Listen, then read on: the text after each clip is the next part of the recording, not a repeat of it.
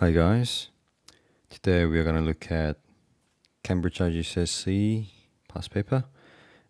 It's the version 21 for 0610 for 2021 May June. It's for paper 2. So let's get it on. Okay, number 1. What is a characteristic of all living organisms? This is an easy question, right? There are 7 characteristics of all living organisms.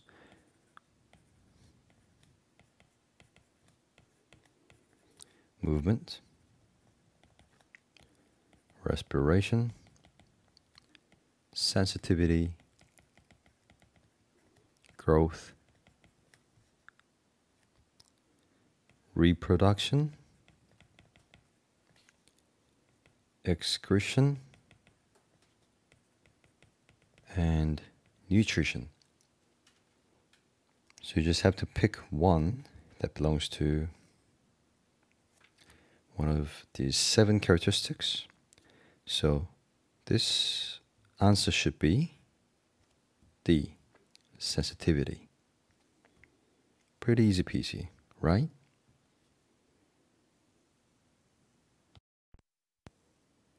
Number 2.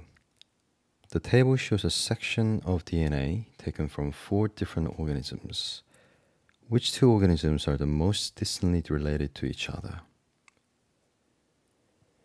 So the organisms that are closely related to each other have base sequences of DNA that are very, very similar. So think of these as sequences. So organism W has a base sequence starting with C to A. So CAC, AATC, GAA. X has base sequence starting from G and ends with G as well. And it has sequence GT, CAA, TGG, TG. So which is quite different, right? So let's try to find out how many base sequences are, or how many bases are in different order or different places. So there's 1, 2, 3, 4, 5. So there are 5 differences between organism W and X. How about the others? So there are 1, 2, only 2 differences between W and Y. And it's going to take ages, so I'll just try to find the differences that are in the options. So let's have a look at W and Z, these guys. So there is 1 difference. Oh, there's another one as well.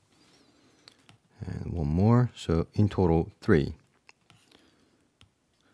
And X and Y, 1, 2. Only 2 differences. X and Z has 1,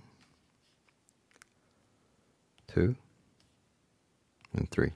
3 differences. So apparently, W and X has the most difference base sequence of all these guys, of all these organisms. So they must be the most distantly related to each other. So A is the answer for this one.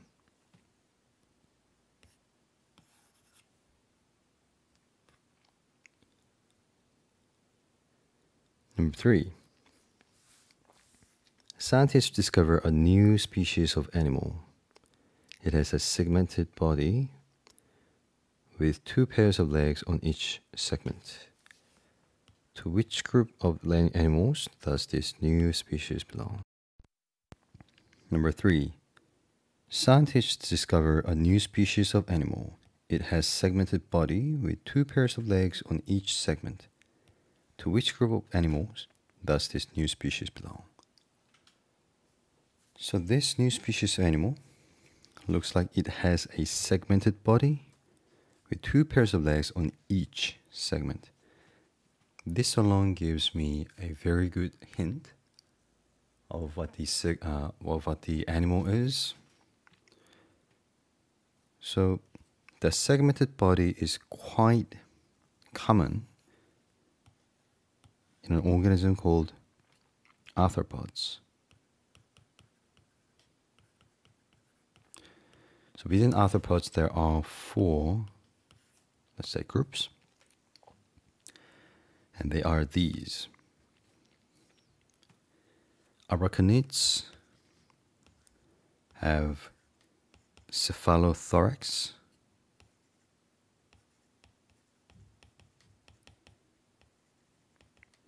which cephalo means head, thorax means the chest. So the head and the chest is actually combined together, and it has abdomen, and it has 8 legs. So I don't think arachnids are the ones that we are looking for. Crustaceans, they are like crabs.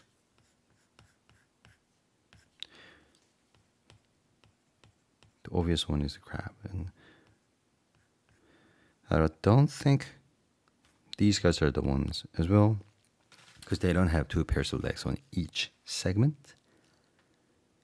Insects, they have 6 legs, and they have 3 segments: head, thorax or chest, and the abdomen. So these guys are surely not one as well. Myriapods, they have many segments, and there are 2 pairs of legs.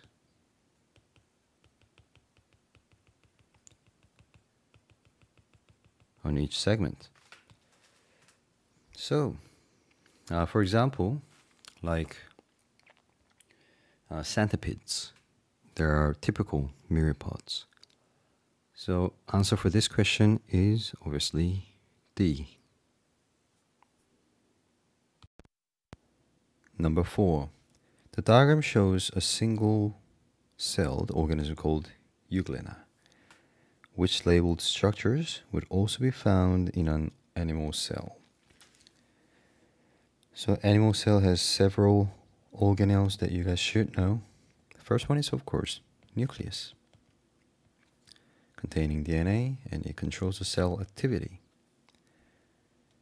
Mitochondria is the common one as well. Ribosomes are also common, and cytoplasm is also common organism. Surrounded by cell membrane.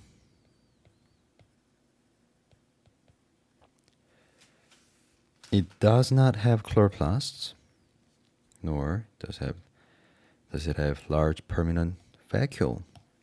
So these 2 are the answers. Oh, not the answers actually.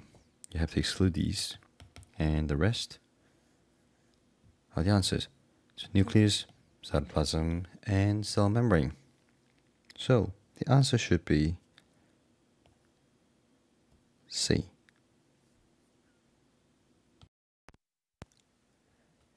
Number 5. The diagram shows some of the blood vessels and other structures in the human body.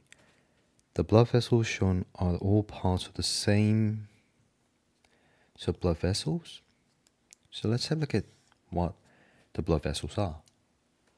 Blood vessels are made of cells, of course. And if same types of cells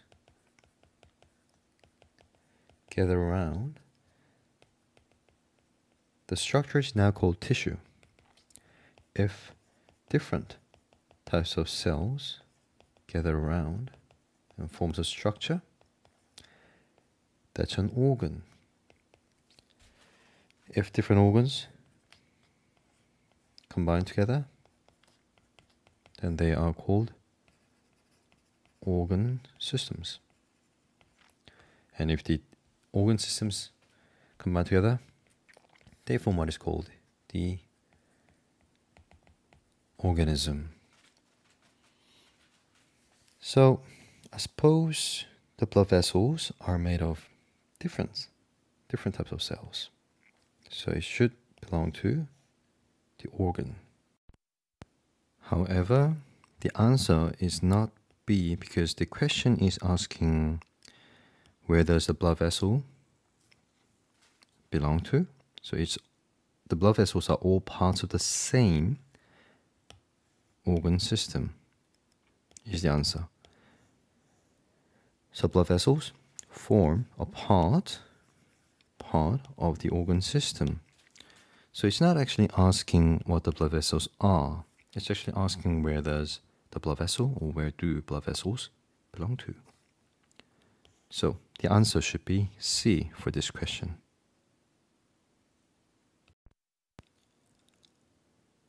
Number 6. A photograph shows a plant cell nucleus measuring 2 mm across. If the magnification of the cell is times 500, what is the actual size of the nucleus? So this is typical M equals I over A question. So magnification is image size over actual size. So we know that magnification is 500. We know that the image size is 2 millimeters. We just have to do simple arithmetics. So the x, which is the actual size that we want to know, equals to 2 millimeters divided by 500. Hence, the answer should be, this is a simple one, B.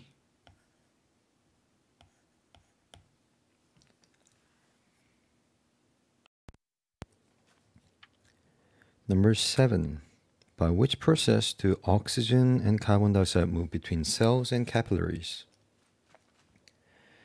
So let's just draw a cell and let's just draw a capillary. The cell needs oxygen for respiration and it needs to get rid of carbon dioxide. So breathing is not done by the cell or cells. It's actually done by human or animal. So we're talking about cells, so breathing is not correct. Diffusion is correct because the oxygen and carbon dioxide diffuses in and out of the cell. So that's the process that's occurring between the cells and capillaries. Excretion is not quite right. Getting rid of carbon dioxide is excretion, but we are also taking oxygen in. So it's not excretion. Respiration is not correct, although respiration involves both oxygen and carbon dioxide. This is process of making energy. So it's a release of energy using oxygen and releasing carbon dioxide as well. So it's, strictly speaking, it doesn't actually talk about the movement between the cells and capillaries. A movement of oxygen and carbon dioxide between the cells and capillaries. So the better answer or the best answer is B for this question.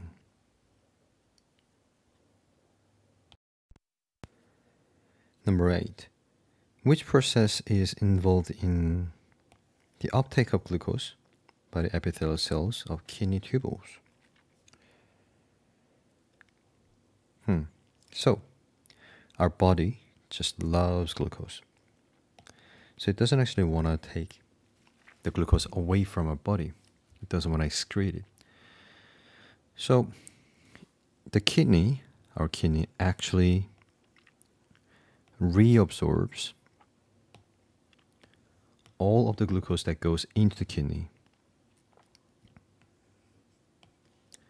It doesn't let a single glucose molecule, actually that's a bit exaggerated, but to go out of the body.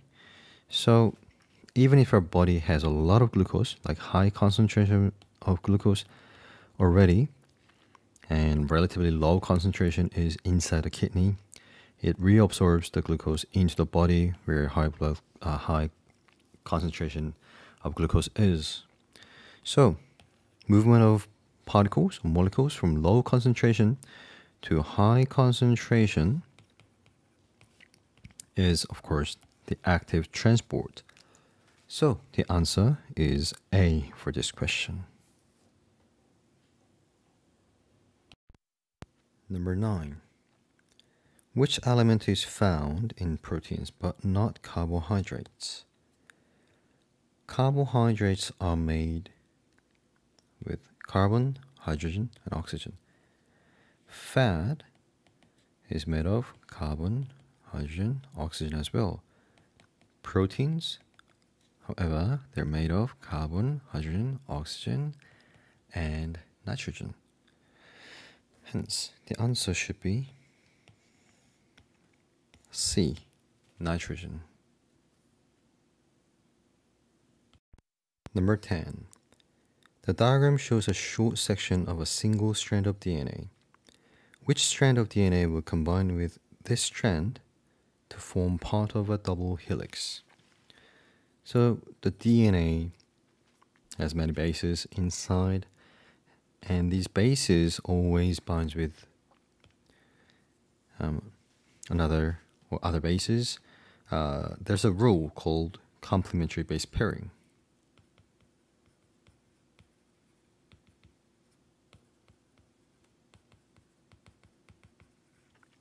So A always binds with T, C always binds with G. So this A will have to bind with T, C with G, and T with A. So this is another side of the DNA.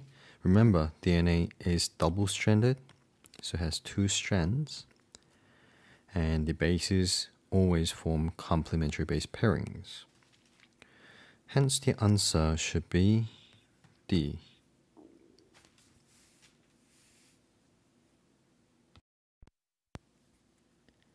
Number 11.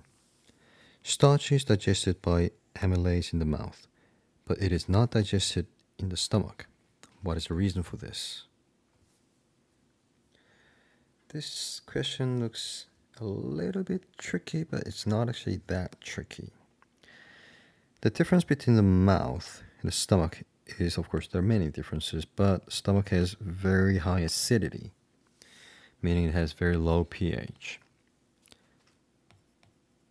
This mouth has mid-range pH, so like between 7 and 8. So the amylase is an enzyme, and it's made of proteins. Proteins become denatured, so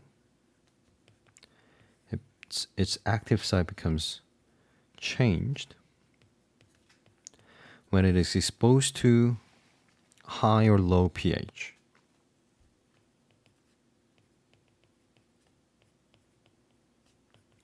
Or high temperature. So in this case, stomach's pH is too low for the amylase to function. So B is the correct answer for this one. The pH in the stomach is not suitable for the amylase to work. Number 12. Which statement describes a catalyst? So catalyst is a substance that increases the rate of chemical reaction and is not changed by the reaction. So the before the reaction and after the reaction, the catalyst stays the same. Although it can actually change, the reason is the exposure to high temperature or high or low pH, like I said before, above. So this is actually about the definition of catalyst. So just memorize this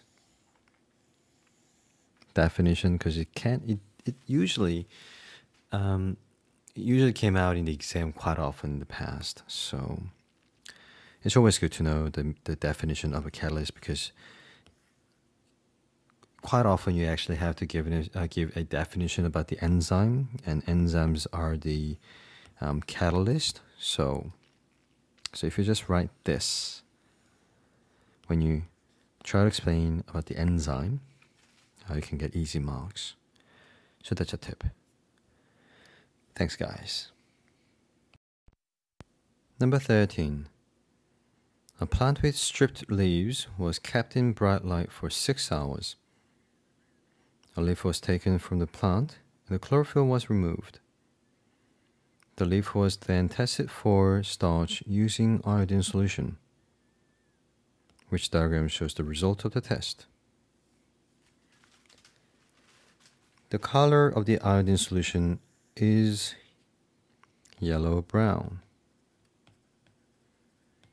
So obviously, if this leaf was soaked with the iodine solution, the white strip will be stained with yellow-brown color. So the answer should be either A or D. And this green stripe probably has a lot of chloroplasts, and it's kept in bright light for 6 hours, so it probably had enough time to photosynthesize. So it produced a lot of starch molecules by photosynthesis. And iodine solution reacts with the starch and it changes color to blue-black when it is exposed to the starch, or when starch is present. So the answer for this question should be A.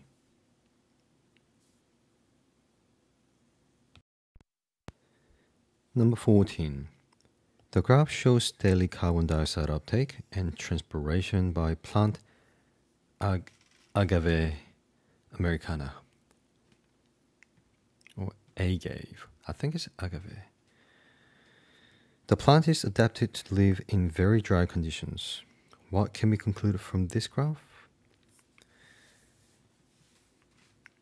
Let's have a look at this graph. So the left side is showing CO2 uptake, and it belongs to this line with black dots. The right side shows transpiration, the rate of transpiration, and it's shown by the white dots, the line with the white dots. So as time goes by in the morning, you can see the CO2 uptake is quite high, and it drops during the day, and it goes up during the night. The CO2 uptake of the leaf or the plant is achieved through the hole, or through the pores or holes, called stomata. So CO2 goes into the leaves by stomata. So it looks like stomata are closed during light periods, because the transpiration, not the transpiration, but CO2 uptake is quite low. And when we talk about transpiration is the loss of water vapor in the mesophyll layer of the leaf through stomata. So water vapor is not going out of the leaf during the day as well. That confirms that stomata are closed during the light periods. Hence, B is the right answer. D, you can't say there's no water uptake during light periods. We simply don't actually know. But transpiration rate is quite, it's not that high, but it's still there. So meaning that it's losing some of the water. That's going to cause a bit of water transport at the root. So I think there is a little bit of water uptake that's happening in the root because there's some transpiration. So we can't say D is correct. The best answer for this question is B.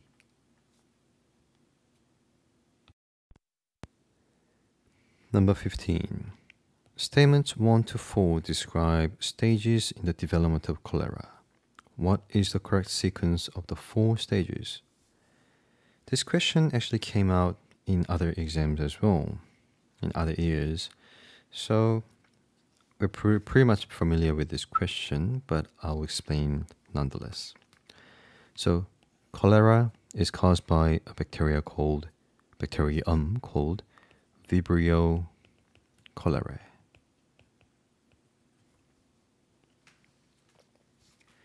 This bacteria, once inside the gut,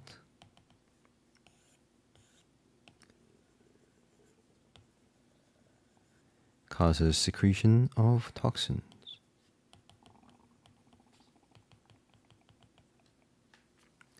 And this toxin causes chloride ions from the gut to be secreted, or to be released into the gut. And of course, chloride ions are salts, the minerals, ions. So it reduces the water potential. Just going to draw with the blue color. So it's going to reduce the water potential.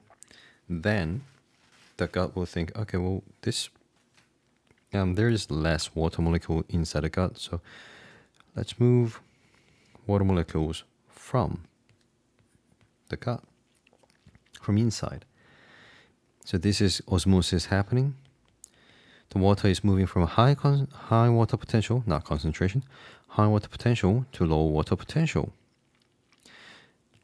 which ends up having a lot of water molecules and minerals, like chloride ions, inside the gut.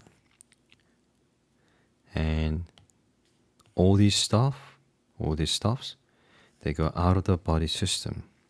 And the person becomes dehydrated because he or she has lost a lot of water.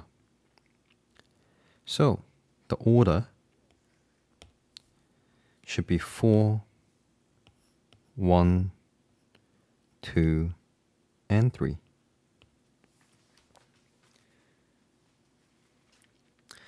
The order should be in this order, with this sequence. Okay, so the answer is C for this question. Toxin production is first.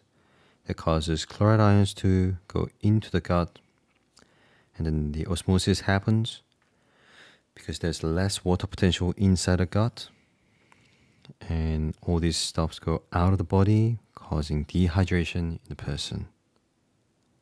So C is the answer. Number 16. What are the products when proteins are broken down? Proteins are made of amino acids. So the answer should be A. It's pretty easy, right? Number 17. The diagram shows part of a cross-section of a root. What are cells 1, 2, and 3? So 1 is looking at the root hair cell. The root hair cell has this funny looking extension to increase the surface area. So the answer should be either B or C.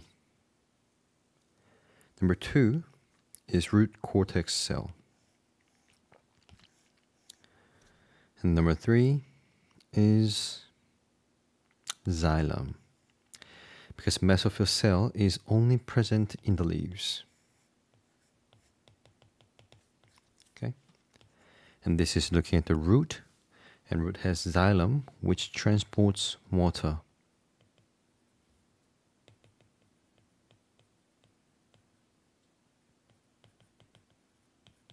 Okay, hence the answer for this question should be B.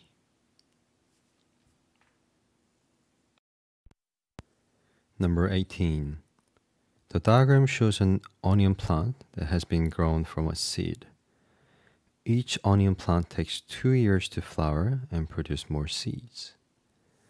What is the onion bulb acting as in stage 3 and in stage 6? So here and here. So looking at the diagram, you can see the seed is growing quite well here. And you can see all the leaves are developed in stage 3. And at the same time, the bulb is getting bigger. This is because the photosynthesis is happening and the leaves are producing a lot of carbohydrates, and the bulb is receiving all the carbohydrates. So bulb is being sink in this stage. After 2 years, the bulb is quite big at the moment. Looks like it's shrinking a bit, and the flower is getting developed. The leaves are developed and the flowers are also developed, which means the bulb is sending the energy to the leaves and to the flower. So now the bulb is the source of the energy, so hence source. So number 3, stage 3 is sink, and stage 6 must be source. Hence the answer should be B.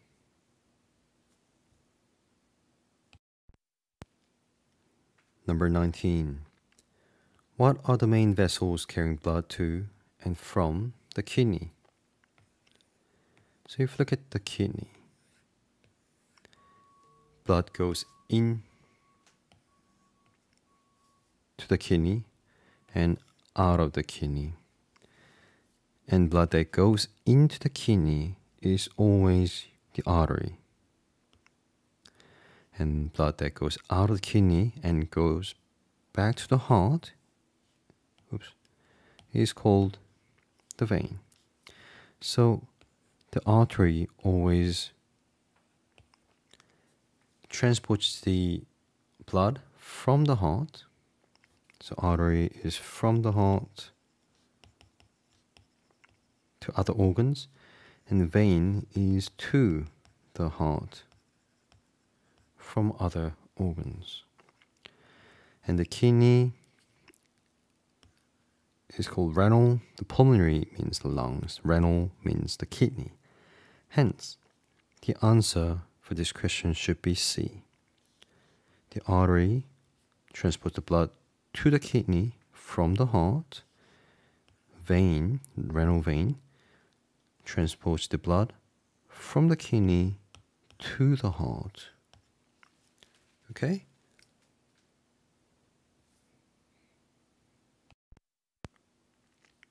Number 20. The photomicrograph shows human blood. Which blood component makes antibodies? Looks like it's showing, the photomicrograph is showing phagocyte, lymphocyte, red blood cell, and this one looks like plasma.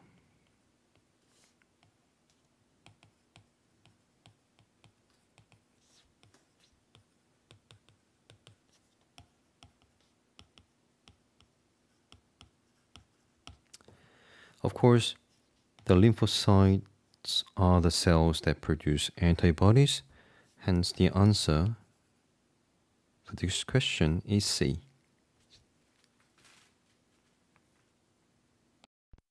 Number 21. A child is vaccinated against measles.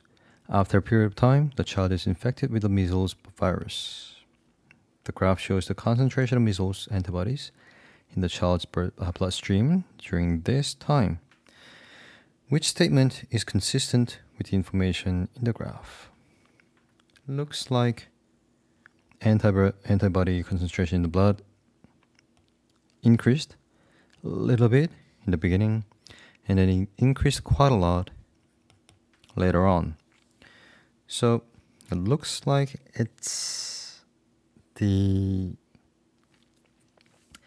this is probably the effect of the first vaccination. So during vaccination,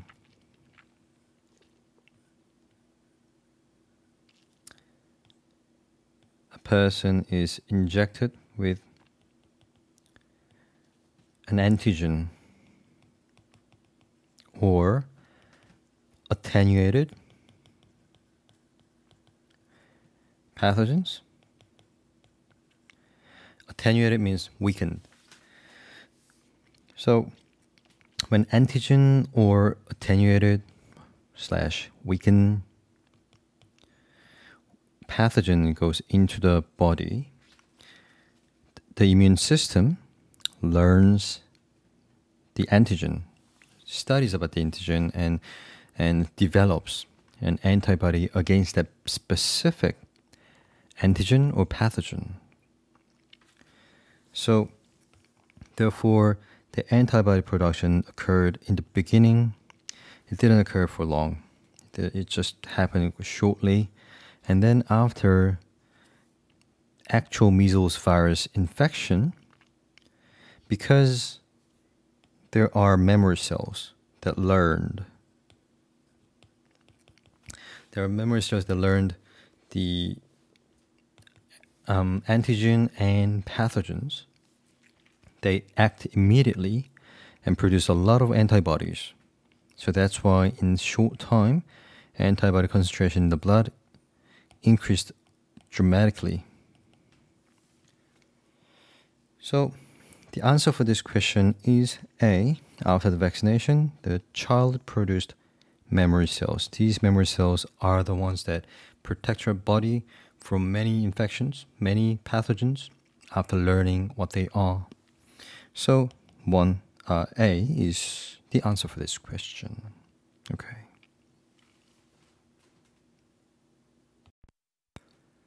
Number 22. Which sequence of changes takes place when we breathe in? So when we breathe in, the diaphragm contracts. So there's a lung and there's a diaphragm. The diaphragm contracts, which causes it to move downwards. So it goes like this.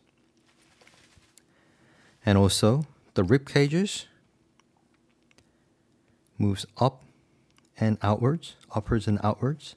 So the rib cage actually goes up, so the whole volume of the thorax gets increased. Increase in the space, if the space gets bigger, the pressure becomes decreased. So diaphragm contracts, volume of thorax increases, pressure in lungs decreases. A is the correct answer for this question.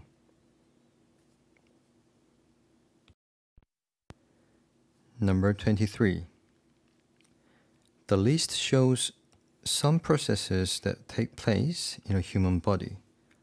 Which processes use energy released by respiration?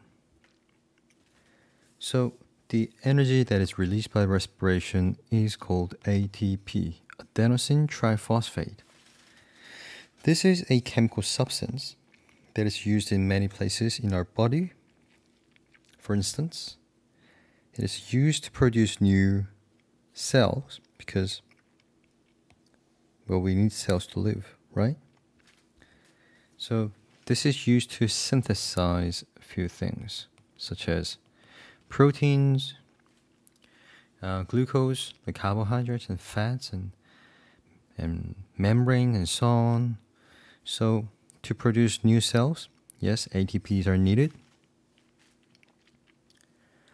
Transmission of nerve impulses from the eyes to the brain, yes, in order to send the signal via neurons, energy is required. However, 3. Diffusion of gases? No, we don't actually need any energy for the diffusion. Diffusion is passive transport.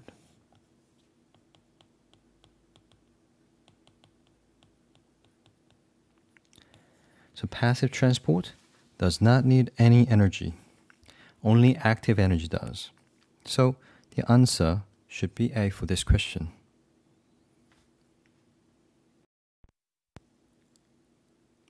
Number 24. Which equation is aerobic respiration? By now, you guys should remember the chemical equation for the aerobic respiration, which start off with glucose, which is C6H12O6. And since it's aerobic respiration, you need oxygen, and the reaction produces CO2 and H2O. Except the glucose, rest of them needs to be balanced. Actually, the whole thing has to be balanced, but they all have 6 moles each. So the answer should be C.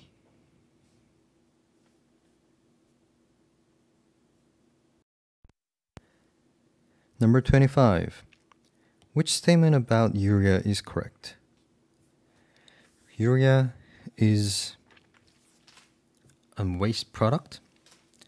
It needs to be excreted, and it is formed by enzymes, of course. It's formed from amino acids, excess amino acids.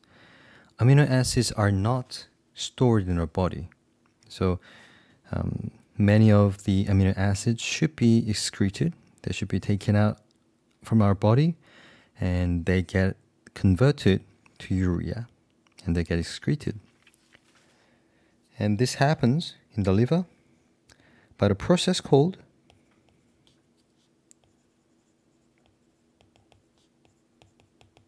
deamination, and it's excreted by the kidneys. So D is the right answer.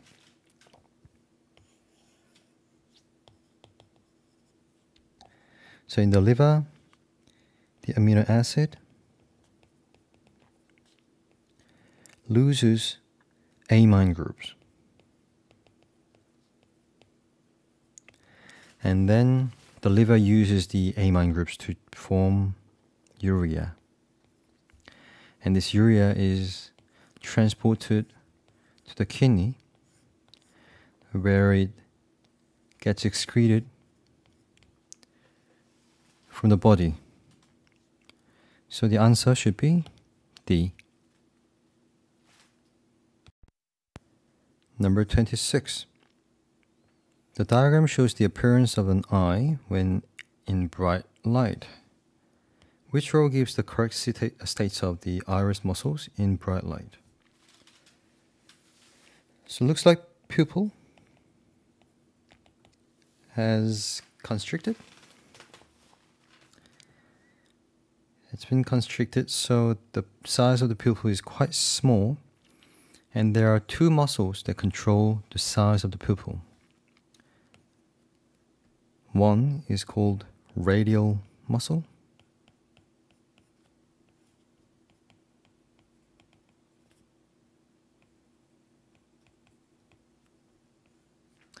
the second one is called the circular muscle.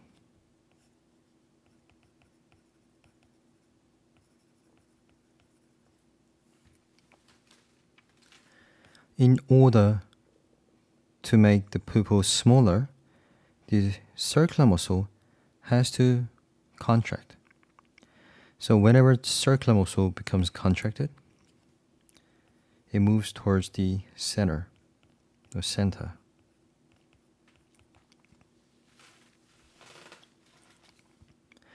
And at the same time, the radial muscle has to become longer. Okay, so it has to stretch or relax. It can't actually stretch, it can only relax because it's muscle. So the answer should be C. Radial muscles has to be relaxed. Circular muscles has to be contracted. Number 27. What is the effect of adrenaline on pulse rate and blood glucose concentration? Adrenaline is released when a person or an animal is in danger, frightened or scared. So it makes the response called flight or fight. And in order to flight or fight, one should be ready, right? So the muscles should be ready. Muscles need a lot of nutrients and oxygen. So the body has to increase its pulse rate, and it has to increase the blood glucose concentration first of all, in order to produce energy by respiration, because the respiration needs glucose. In turn, ATP, the energy is produced, and the pulse rate has to increase so that the muscle gets more oxygen and nutrients faster. So the pulse rate has to increase, and blood glucose concentration also has to increase. So the answer should be D.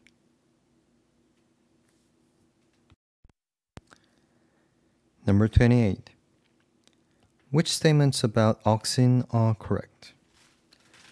So auxin it's a hormone.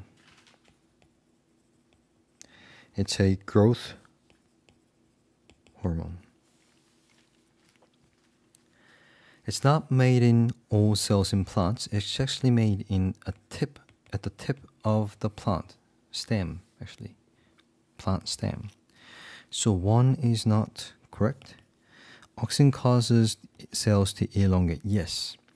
If auxin is placed on the left side of the stem, it causes the cells on the left side to be elongated and cause the growth on the left side. And the plant becomes like this, curved like this. Number 3, auxin moves between the cells by osmosis. No, auxin is not water, so you can't say it moves by osmosis. Number 4, auxin is unequally distributed. Yes, it's unequally distributed because it's sensitive to the light and the gravity. So if the sunlight comes from the right side, the auxin will be placed on the left side. It's going to be distributed on the left side only. So it is unequally distributed. So the answer should be D.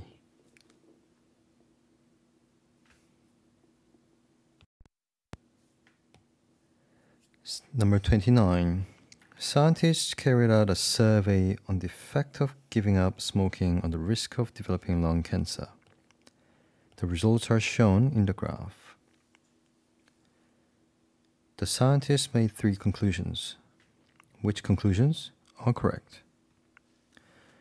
Looks like a person who never smoked has the lowest percentage cumulative risk of developing lung cancer. 30 years ago, 60 years ago, continue smoking. Okay. Stopped it. No, not 30 or 60 years ago. It's actually stopped smoking at 30 years of age. So this person stopped for a longer time than this person. Of course, that makes sense. I was like, what? It's one of those trick questions. But then I guess it was not. So which conclusions are correct? Looks like, okay, let's look at number 1. Stopping smoking reduces the risk of developing lung cancer. Yes, it definitely shows that.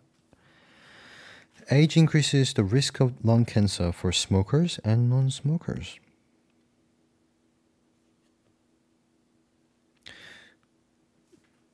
Would you say that is true? Age increases? Yeah. Because you can actually see a slight increase. Definite increase in there, in those two, and slight increase in these two as well. So, yes. Number 3, the earlier people stop smoking, the lower the risk. Yes. This person stopped much earlier than this person, and the risk of developing lung cancer has decreased quite a lot, right? So, the answer should be A for this question.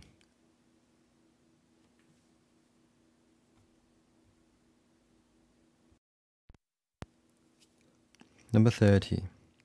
A zygote has 10 chromosomes in its nucleus.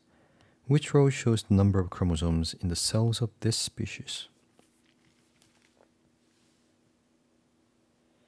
So zygote is a diploid, because zygote means sex chromosomes, the gametes, combined together.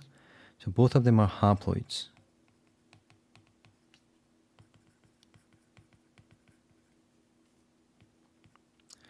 So they're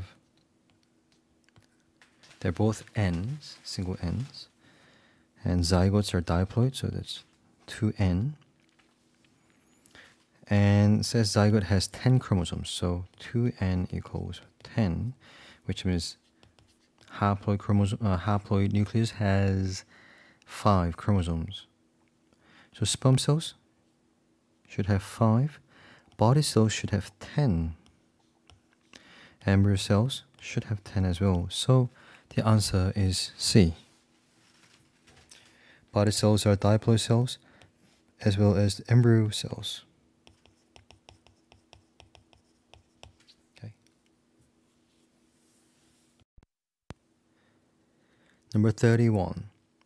How will the composition of a pregnant woman's blood change as it passes through a placenta? How will the composition of pregnant women's blood change as it passes through the placenta?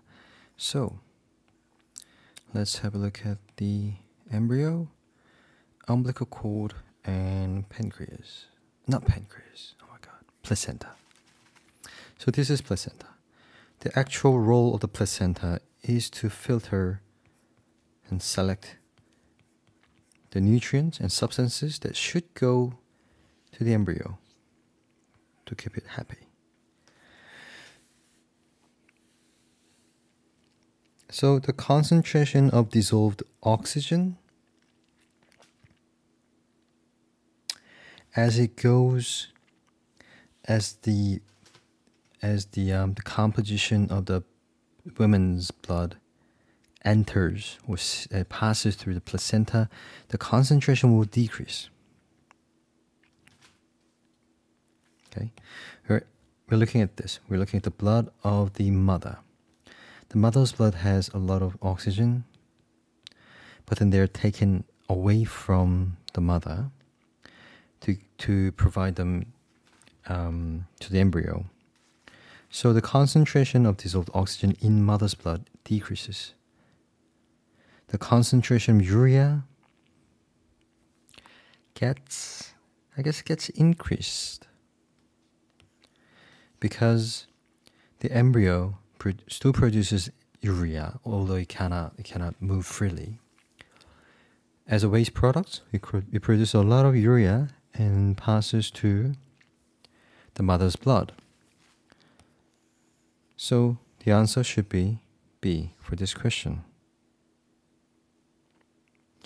So embryo usually gives like many waste products to the mother, and mother usually gives like good stuffs to the embryo. And urea is, of course, it's not good stuff, so yeah.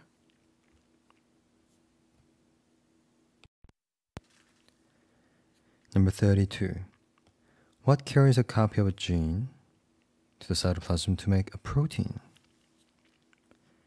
So in order to make protein, what does a cell need? It says it's a copy of a gene.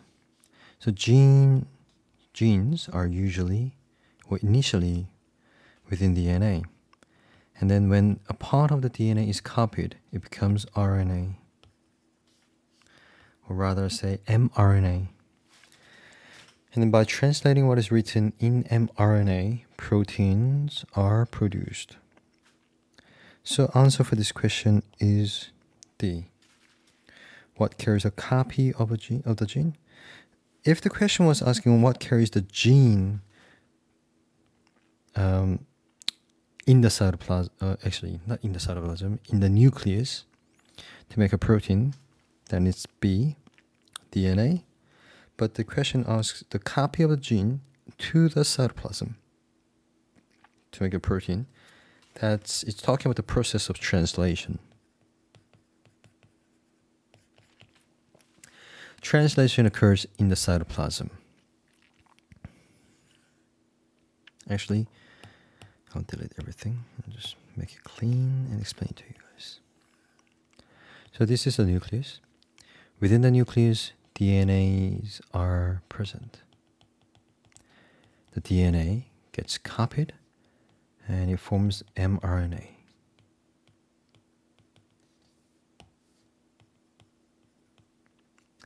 And this mRNA goes out of the nucleus to the cytoplasm and gets translated.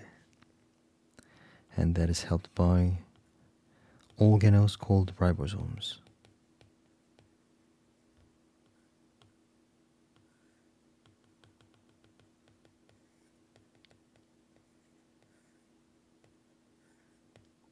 Like this.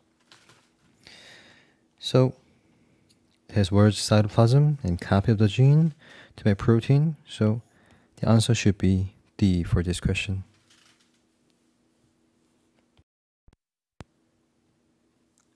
Number 33. Which statement about meiosis is correct? Meiosis is the cell division to make sex cells, such as sperm cells or egg cells. And it forms 4 non-identical cells. So they're genetically non-identical. So A obviously is not correct. The chromosome number changes from haploid to diploid. No, it's the other way around. It starts with diploid and then turns into haploids. It is used to produce body cells. No, like I said, it is used to form sex cells.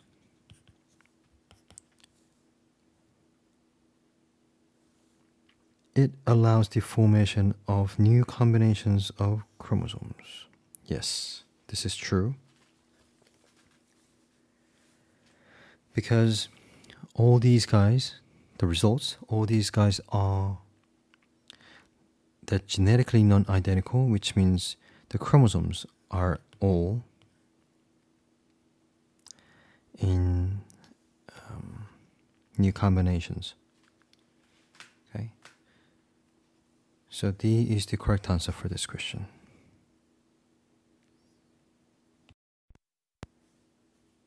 Number 34. Color blindness is a characteristic that is sex-linked. Which statement about color blindness is correct? So it says it's sex-linked and color blindness is a recessive condition.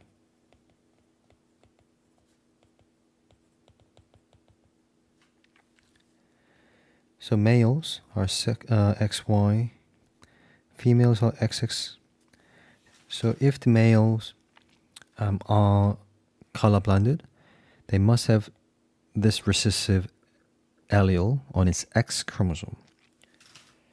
If the females are colorblinded, both X chromosomes should have recessive alleles.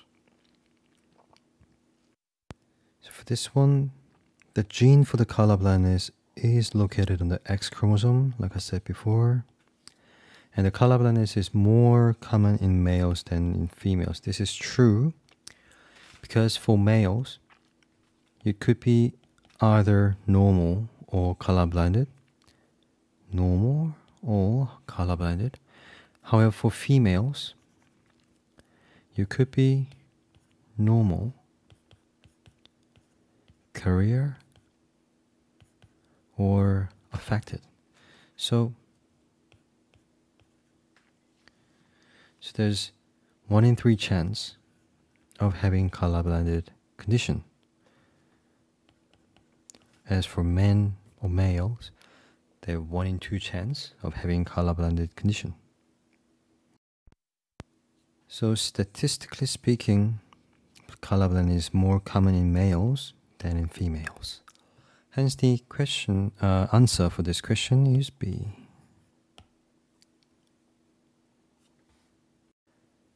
Question number 35. The graph shows the percentage of different blood groups in a human population. Which type of variation is shown by human blood groups? So variation, there are two types of variations, continuous variation and discontinuous variations. And the continuous variation,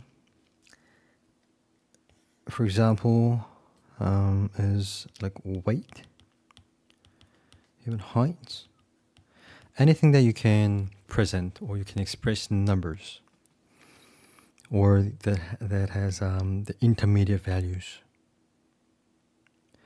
But for the blood groups, you can see there's no intermediate values. They're all discrete values.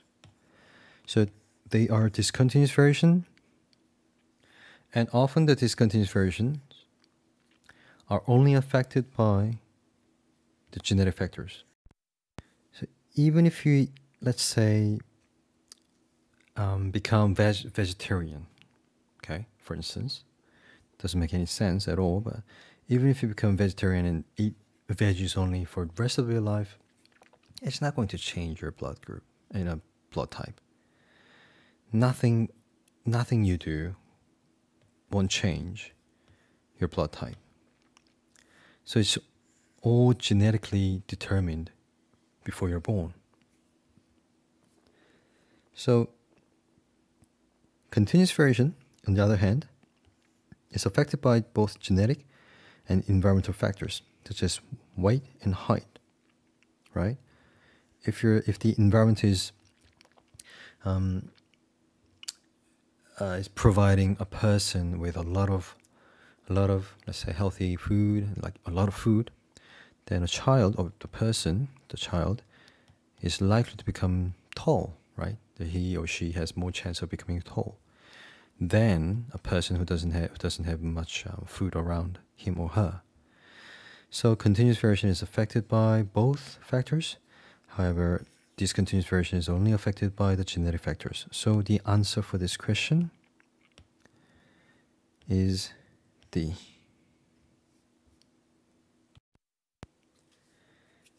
Number 36. New strains of the crop plant wheat can be produced by crossbreeding disease-resistant plants with those that give high yields of grain. So, the crop plant wheat can be reproduced by crossbreeding disease-resistant plants with those that give high yields of grain. So this is crossbred with this. So this is a classic example of artificial selection. Artificial selection is formed by selective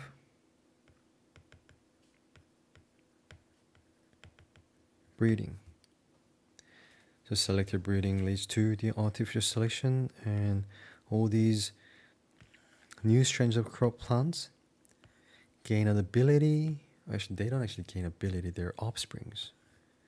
Their offsprings will gain ability to become a disease resistant. Okay? So, the answer should be B. Number 37. The diagram shows the flow of energy. Which form of energy is transferred at points 1 and 3 in the diagram? So the sun gives the light energy. So the answer is either C or D. And the rabbit gets eaten by fox, and rabbit's flesh acts as chemical energy and given to the fox. So the answer should be C for this question. Bing!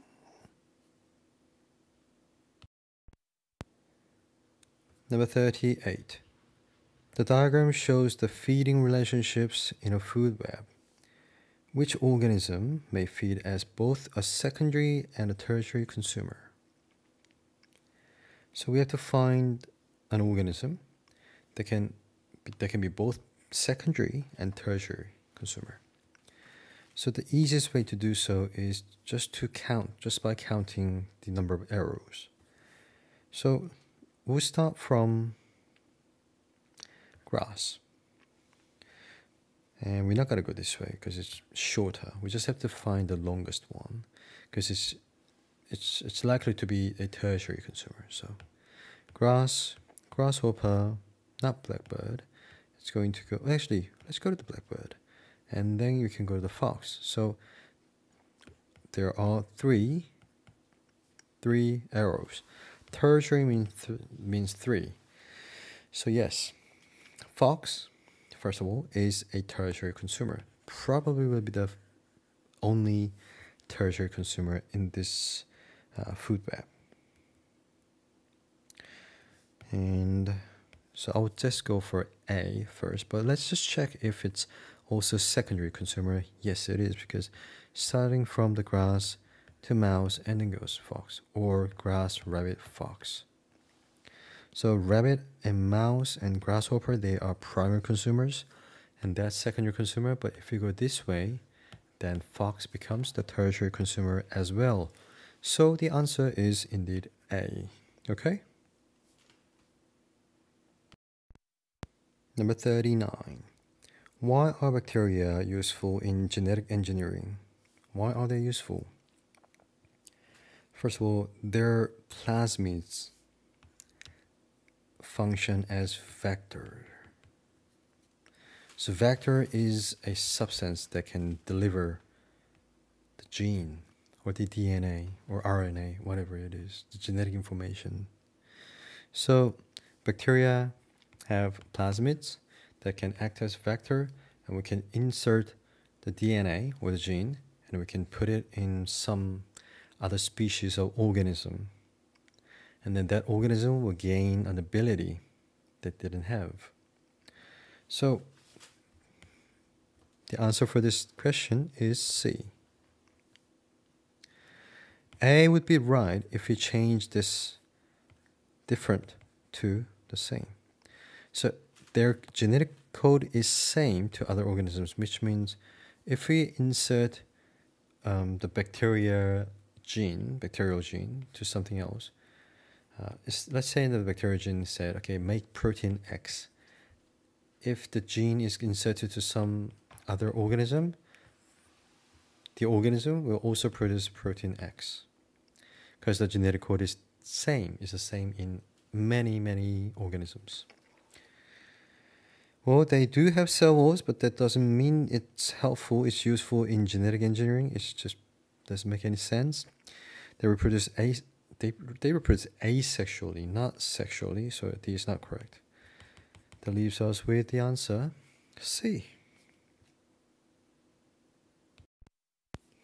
This question is the last question for this paper. Question 40. Which hormones can cause the feminization of male fish? So we just have to find the female hormones. Adrenaline, nope. We can find both. We can find them in both sexes or genders. Progesterone is indeed the female hormone. Testosterone is not. It's a male hormone. C is the right answer because the estrogen and progesterone, they're both female hormones. So the answer for the last question for this paper is C. Hey, thanks guys. If you guys have any questions, just leave me comments.